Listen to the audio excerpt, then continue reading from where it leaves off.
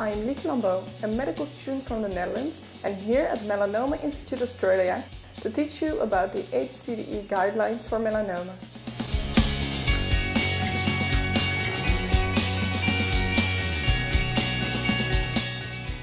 Australia has the highest incidence of melanoma in the world, and more than 11,000 people are diagnosed here every year.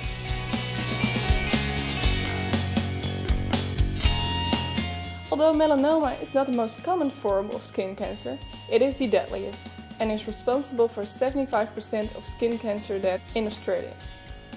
However, the good news is that melanoma is often identifiable at an early stage, where a simple treatment may result in complete cure.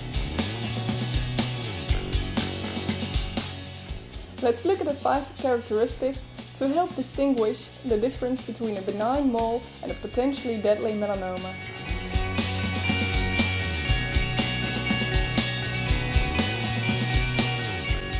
A stands for asymmetry.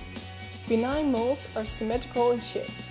But if you draw an imaginary line through the middle of a melanoma, both sides will be different and therefore asymmetrical. B stands for border.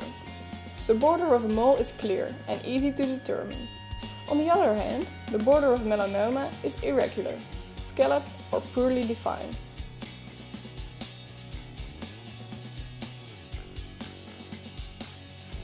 C stands for color. A mole consists of one color and is usually brown. A melanoma could have a variety of colors, or could be black, sometimes white, red, or even blue.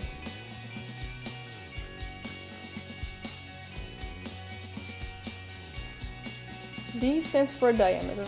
The size of a mole can range from a pinpoint to a few centimeters across. However, melanomas tend to be greater than 6 millimeters in diameter.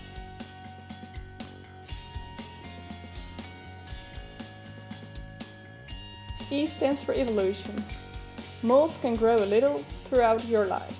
However, melanomas may grow fast, change shape, color, elevation, or start to itch or bleed. The ABCDE guidelines are a structured and easy way for doctors, medical students, and even patients to examine moles and help identify them at an early stage. By identifying suspicious moles using the ABCDE guidelines, early detection can lead to early treatment, decreasing the number of people who will die from melanoma.